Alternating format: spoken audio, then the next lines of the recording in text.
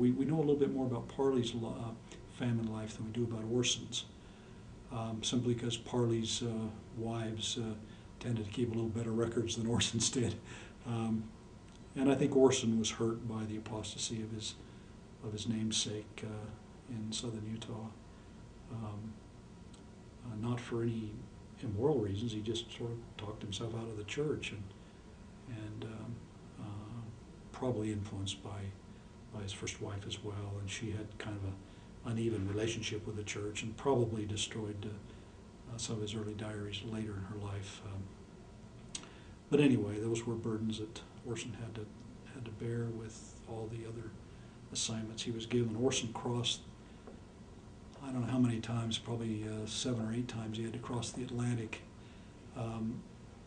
In one of the earliest crossings, we have the diary of, or we have the letters. Heber C. Kimball wrote a letter to Valette when they were crossing the Atlantic on their ship for the first time going on their British mission in 1839.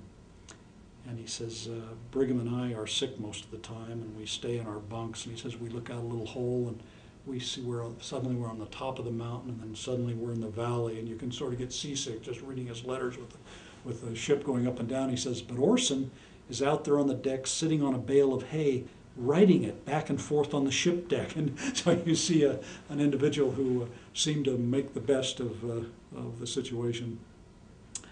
But they took seriously what they did, but they had to have time to grow. We have accounts of early Mormon converts in England who absolutely loved the apostles. Even when their children would come back on missions, they just had to know what was Brother Brigham doing at home when Brigham Young Jr. came on a mission to England years later. The saints sacrificed because those early converts didn't have much. Often they were out of work or struggling with the consequences of the Industrial Revolution. They were very capable, but they just were put out of work as machines became more common.